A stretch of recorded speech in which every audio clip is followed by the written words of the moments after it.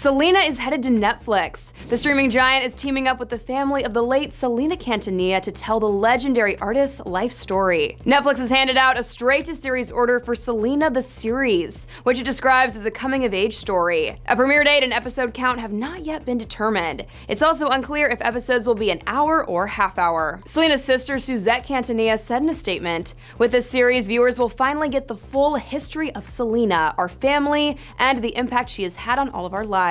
We are excited to give fans a never-before-seen glimpse at our story and highlight why Selena will remain a legend for generations to come."